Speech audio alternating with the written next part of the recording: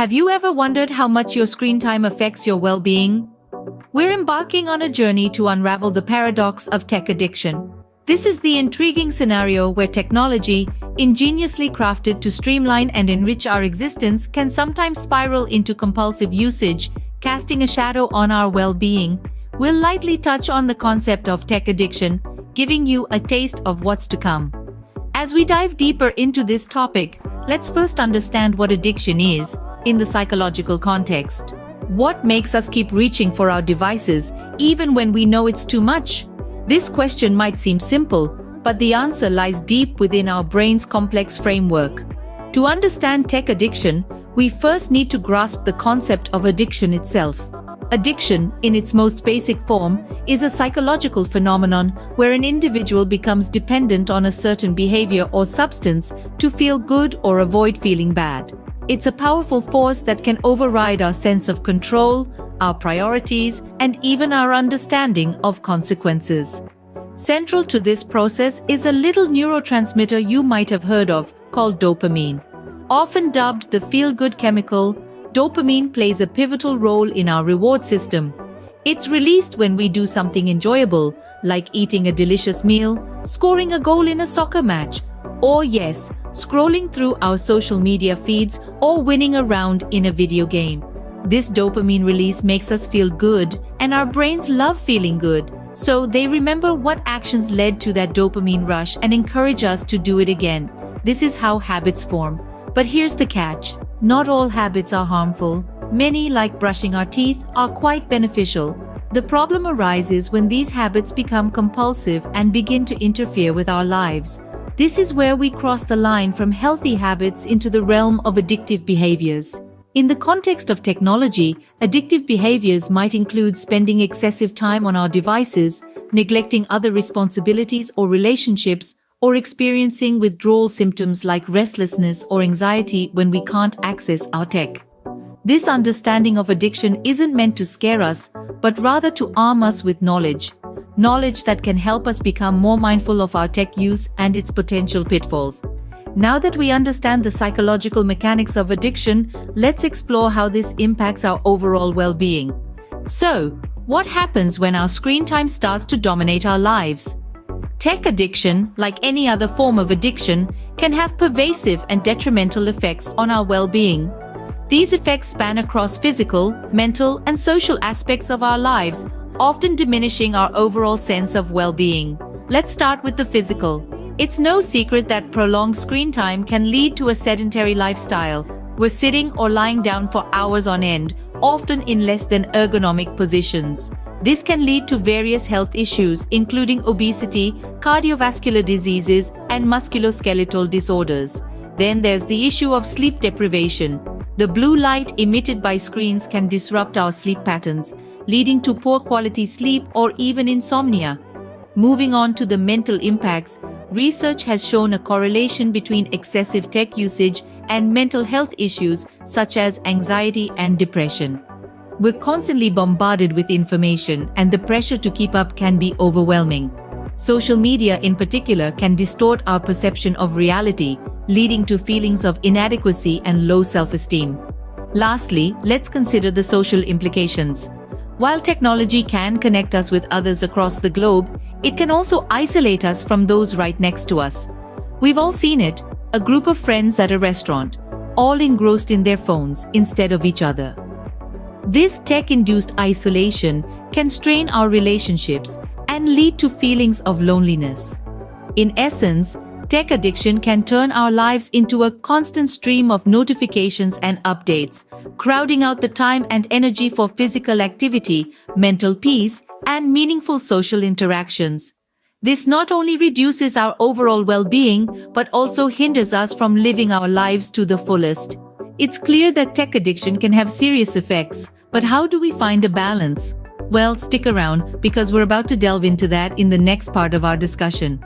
Is it possible to use our devices without falling into the addiction trap? In the quest for balance, we face the daunting challenge of distinguishing between beneficial and compulsive tech use. Today's digital world is a double-edged sword. On one hand, technology brings us productivity tools, knowledge at our fingertips, and the power to connect with people across the globe. On the other hand, it's a Pandora's box of distractions, capable of consuming our time and attention with endless notifications, updates, and feeds. The struggle to find balance is not just about technology itself, but about our relationship with it. It's about how we use and interact with our devices, how we let them into our lives, and how we allow them to shape our habits, behaviors, and even our thoughts. The line between using and overusing, between connecting and obsessing, is not always clear, and it's this ambiguity that can make finding balance so challenging. And yet, the responsibility of finding this balance falls squarely on our shoulders. It's about personal responsibility and self-regulation.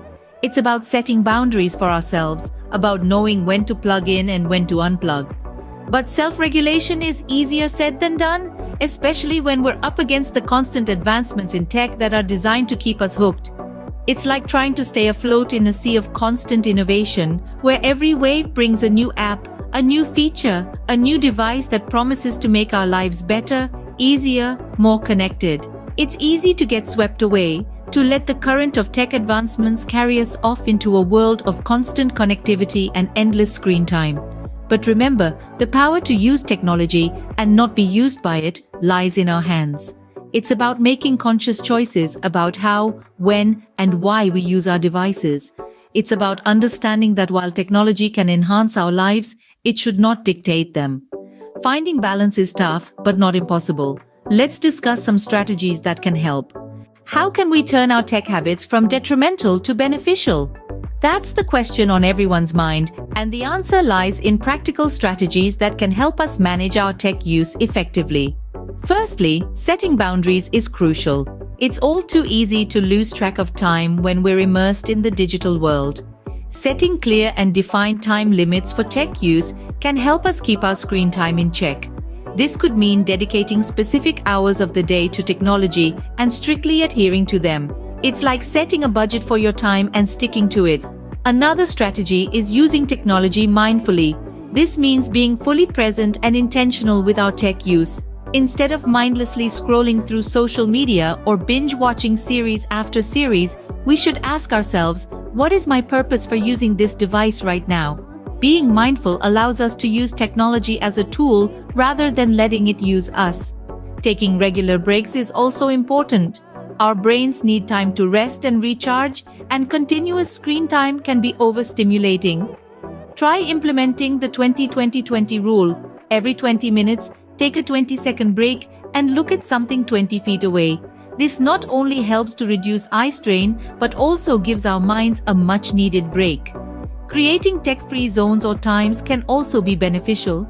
This could mean designating certain rooms in your home as tech-free, or setting aside specific times of the day where technology is off limits. This helps to ensure that we have time to engage in other activities that don't involve screens, like reading a book, going for a walk, or simply enjoying some quiet time. However, the most important strategy lies within us: self-awareness. By being aware of our tech habits, we can identify when they start to become problematic. Are we spending more time on our devices than we'd like? Are we feeling anxious or stressed when we're not connected? These are signs that we may need to reassess our tech use. Intentionality is also key. Every time we pick up a device, we should do so with a clear intention. Whether it's to check emails, catch up on news, or connect with friends, being intentional helps us stay focused and avoid getting sucked into the black hole of endless scrolling. Remember, it's not about completely eliminating tech, but about using it in a way that enriches rather than diminishes our lives. It's about finding that sweet spot where technology enhances our productivity, connections, and enjoyment without compromising our well-being. It's a balancing act, and with these strategies, we can all become tech tightrope walkers. Ultimately, the power to balance screen time and well-being is in your hands.